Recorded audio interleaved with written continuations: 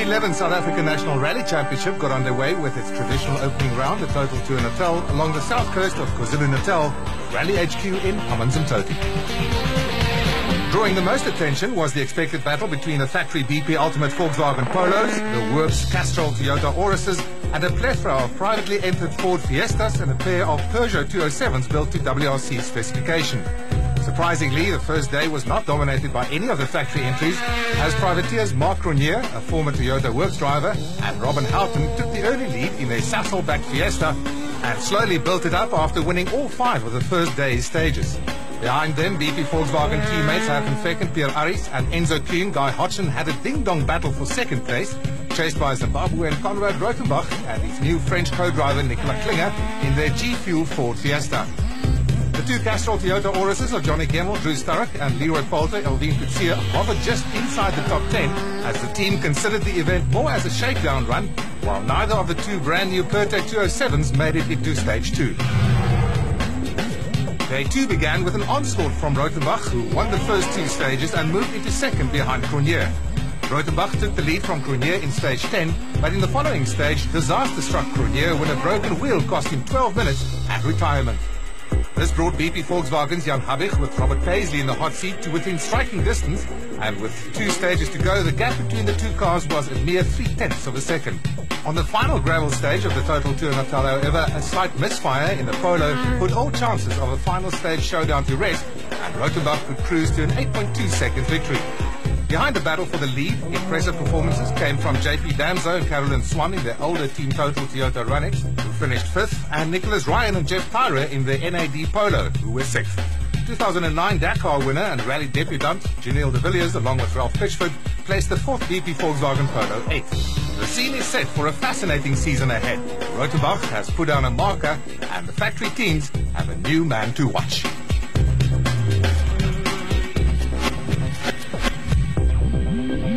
South African Rally Championships Round 1 Total Tour Natal. In this edition, we're going to be taking a look at the Junior Championships, which consist of the Super 1600 and the Super 1400s.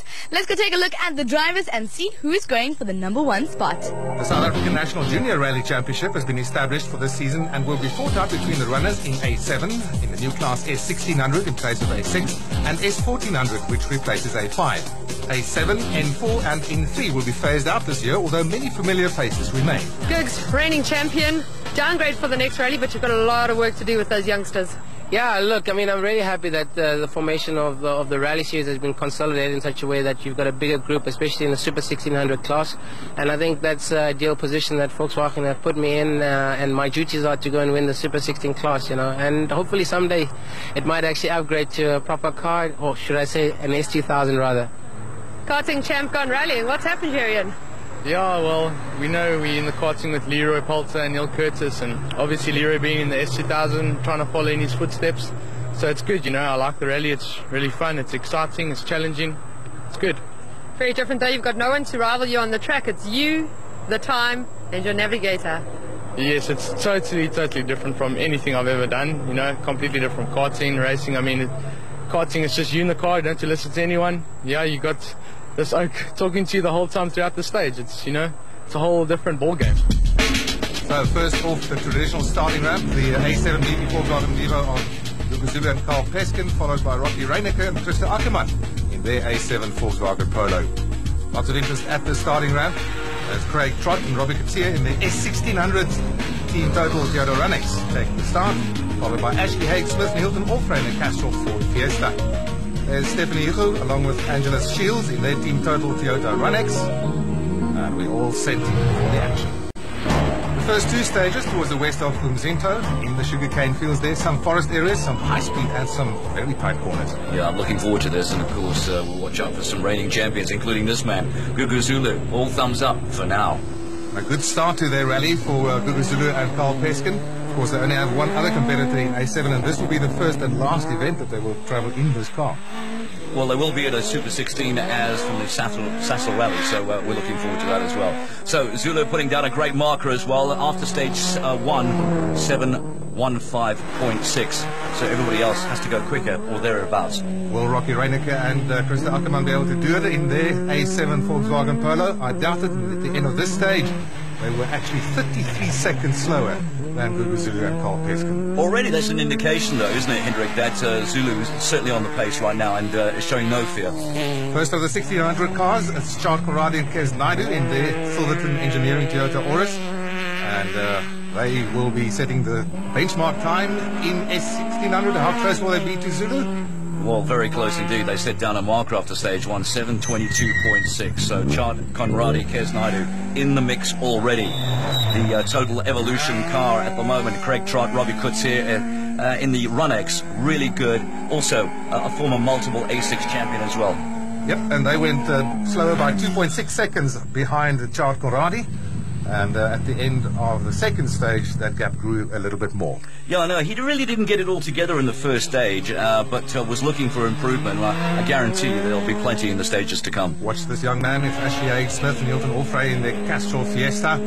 They are still learning that car. Of course, it's the first event of the season. But this man is very, very promising. Yeah, car 54. I also felt that they got off to a really good start, setting a pretty good, cool time. About 5th fastest, but they could improve on that later on. Ended up 10.4 seconds off the pace. Hugo and Shields, the all-ladies team in the Team Total Toyota Runex. And a lot of people interested in a number of the female teams running in South African rally. Well, and why wouldn't they be? Every other woman sitting on the couch watching this will be fist pumping. Come on, girls, go for it. They love to navigate, don't they? So on board with Shields and Hugo. Well, you know, she can pedal. I mean, you can see what she's having to do to steer this car and keep it on the track. It's no easy mug, and of course these roads are very, very difficult. Well, they seem to be just easing into the rally at this stage, not quite keeping the pace of the leaders. On board with Shields and Hugo again, and the closure of stage number 2 finds himself 33 seconds down at the moment, still chasing. Megan Verlaak and Lorraine Duplessis in their S1400 BP Volkswagen Polo, the first of the 1400s, and they will be setting the benchmark in this stage. Another all-ladies team, lots of interest in them. Well, Formula Class A5, it's now called the Super 1400. So this is a really good rally to test their skills on. Indeed. On board we go with them. And oh dear, that's the Peugeot 207 of High Laterton. So that looks like the end of their rally. Not a good one for them. Guy Bottrell and Simon Vasey-Lyle in their S1600 Yato Tools Toyota Runex. Lots of interest in him as well. Of course, he's a star from circuit racing, and let's see how he goes along with his navigator this year. So very rough conditions at the moment, as we can see, and the roads are very tight. So no stranger out of motor racing, as you say, in the Shelby Can-Ams. Long career in karting and then in sports car racing, now trying out rallying, also still getting to know it. Mona Janssen van Rensburg and Rikus Ferrie here in their S1600 GC Diesel Vivo. One of the class favourites really for the championship in S1600 this year. He was 25 seconds off the pace at the end of this stage. Christoph and Celeste Snyder's brother and sister pairing in their S1600 Polo. And I think they surprised everybody because they put down some good markers in stage 1 and they're going along quite nicely. And this is my tip, watch out for this. I think they're going to do well if they can keep the car going. I think that's a very good tip. They were only 3rd fastest in this stage in this class and staying with the leaders. Henk Latergan now, along with Pierre Jordan. Henk, of course, the son of Hein, and the second of the S1400 cars in the little Vivo, and immediately going fastest on the stage in this class. Yeah, well, we wish him the best of luck. Of course, there's a long way to go here.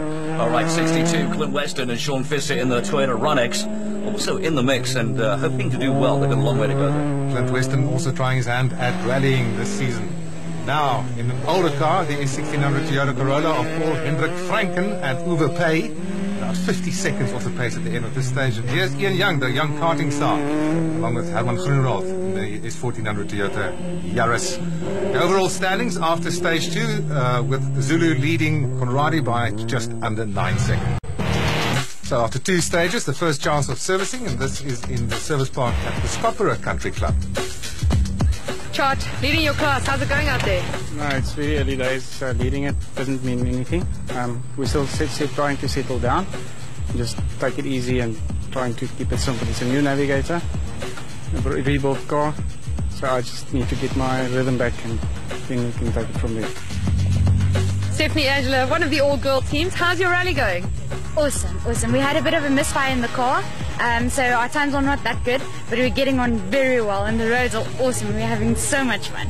Angela, this is your first national stage rally. How are you enjoying it? It's very fun. It was a bit scary in the beginning when we did the shakedown, and I thought, oh, here we go. But after halfway through the first stage, I was into it, and now I'm fine. Now it's like second nature. Stages 3 and 4 now, and as you can see, it's a repeat of stages 1 and 2 of the morning, so more of the same. So Zulu and Peskins continue where they left off, putting the marker down. Look at that car, looks like a carnival on wheels on the way to Drumdurk. Watch out for Invernetti, he's been holding up a few of the cars out there. Rocky Reiniger in his polo, second in class A7 at the moment, 10th overall. He's trailing Gugu by 1 minute and 12 seconds. In fact, we're going very slowly, so I don't think he's going to see the end of the stage. If he does, well, indeed, he's already lost 2 minutes to Gugu Zulu. John Conradi in his Auris, second overall currently, trailing Zulu by 8.9 seconds, but leading class is 1600 by 11 seconds. He is flying. No doubt about that. What will he put in at the end of the stage? Let's have a look at the Total Evolution car. Trot Couture in that Rudex, and they're still in the mix as well, and looking pretty cool at this stage of the game. Hake Smith in his Fiesta. He's currently fourth in S1600, starting to find his feet. Lovely car control there. And here are the two ladies, Hugo and Shields. Yeah, they got a really big wake-up after the first stage, and but they've got themselves together, and they're looking pretty cool. Taking it easy, mind you. As I said, after the first two stages, Steve's still on a steep learning curve, and I'm sure they will be better as the season progresses. Here's Megan Verlaak and Lorraine Duplessis in their Vivo, EP Ultimate Vivo, second in S1400, but almost 1.5 minutes off the pace. On board with them right at the moment, so we can see how tight these roads are. Really tight, twisty bits. Yeah, I wouldn't want to be out there myself, to be honest with you. And of course, also a new pairing this season. Here's Ian Young in his Yaris, third in S1400, about 5.2 seconds behind Verlaak. As we go to Guy Bottrell now in the Runex. 26 and a bit behind class leader Conradi at this point. That difference will stretch. Warner Janssen van Rensburg in the Vivo, followed by Christoph and Celeste Snyders in the Polo. Third in S1600 after 4 stages. Very well done. Unfortunately for Ladakan and Jordan, the leaders in the S14, they retired on this stage. Day 1 ends with the final dash around the car park at the Albert Crossing Shopping Centre. This is always very, very impressive and very spectacular for the spectators. Yeah, the crowd's certainly into it.